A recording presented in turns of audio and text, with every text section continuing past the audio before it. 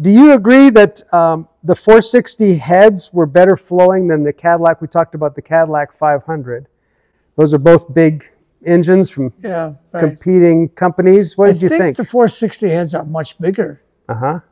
But bigger, not necessarily, is the greater. Okay. But the 460, we got a lot of horsepower out of some 460 motors.